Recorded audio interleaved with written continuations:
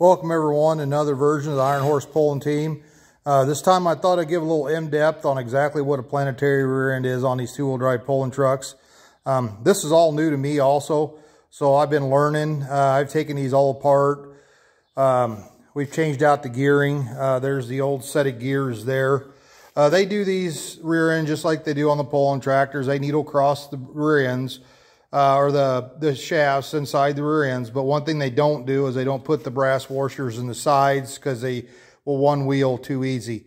So we've ran into some issues with this rear end, and just kind of give you a little explanation. I know the pullers will listen to this and, well, we knew all that, but these videos are more informational for people that don't quite understand what all goes into these. So basically what this is a rear end out of a large semi. It's usually the back one. After some modifications to the rear end, what they do is they go to find these planetary outboards. They're usually on anywhere from like logging equipment to fertilizer equipment. And the reason they do that is it reduces the gear ratio again in the rear end, plus it adds a lot of strength to the rear end. So they'll be able to take 2,500, 2,000 horsepower.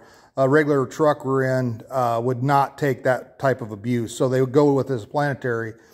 And so they weld their shafts on those, and then you end up, you can kind of see in here, I got one all apart. So you end up here with a planetary style outboard here.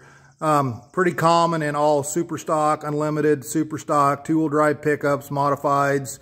They all run this type of rear end.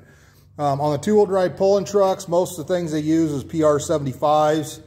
These here are actually 85s, so it makes it real difficult to mount the rims, and you got to have the rims just right in there with the certain bolts to get everything tightened up.